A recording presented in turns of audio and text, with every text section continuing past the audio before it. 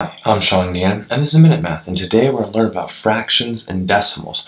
We're going to write each as a decimal and use repeating decimals when necessary. So, if I was given this fraction, 4 and 27 over 125, okay. Well, I'm going to ignore the 4, right there, and I'm just going to deal with the fraction part, 27 over 125. So we write that with long division. 125 goes into 27. Okay, well, 125 does not go into 27. So we add another 0 there. Okay, and now we have 125 into 270. Well, that happens at least twice, right? Because 2 times 125 is 250. So we're getting as close as we can to 270, but not equal, right?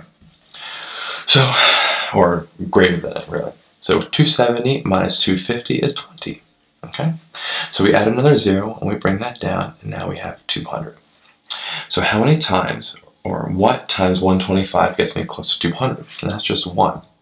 Okay, we already know 2 is 250, and that's larger. We need to keep it 200 or below. 1 times 125 is 125. Okay, and then we subtract that, and we get a 75. Okay, we add another 0. Okay, right there, 0. And we have 750. Okay, so what times 125 is 750? Okay, well, this is actually, so the answer is going to be 6 here. Okay, because 6 times 100, right, the way I like to break down, 6 times 100 is 600, and 6 times 25 is 150. So 600 plus 150 is 750. Okay. 750 and 750 is 0, and so here we have our answer as 0.216. All right, so quick recap. Oh, I almost made a mistake right there. Got ahead of myself. 0.216 is the decimal part of 27 over 125, but we don't forget the 4. So the 4 is actually right out front, right? 4 and 216. There's our answer. Be careful. That's actually, you can see how common it is. I almost just did it right there. All right, so be careful with that.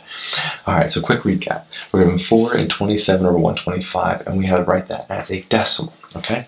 So I dealt with the 27 over 125 and did long division, okay? I ended up getting 0.216. Well, the 0.216 is the decimal part. We combine that with the 4, the whole number part, and that gives us our final decimal answer of 4.216.